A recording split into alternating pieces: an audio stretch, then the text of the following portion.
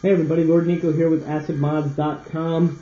Want to show you a new mod that we've been working on here. It is still in the early stages, but definitely a functioning mod, and there will be definitely more to come from it. Basically what it is an electronic switch that enables or disables any particular mod that you may have installed. I'm displaying it in a PSP Slim, but it could be installed in just about any console or used in any situation as a switch.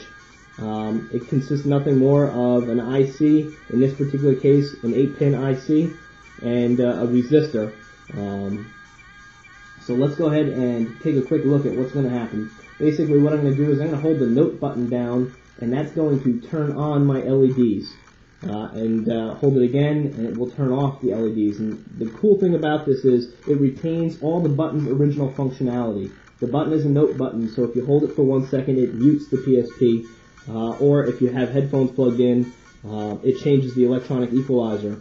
The trick of all this is timing. If I hold that button in for half a second, that's when it will activate the switch and then turn on my LEDs, or if I press the button again, it will turn off my LEDs if I hold it for half a second.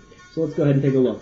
Basically, I can press this button 100 times, it doesn't do anything. But if I press it and hold it for half a second, LED's on. Again, press the button a whole bunch of times, nothing happens. Press it and hold it for a second, turns off. Now, if I had multiple mods, it would control other functions, like I could hold that button for an additional second, and then it would flip to that other mod, or, you know, however I configured it. It's software based, so you could do just about anything here. You're not limited to just one on, one off.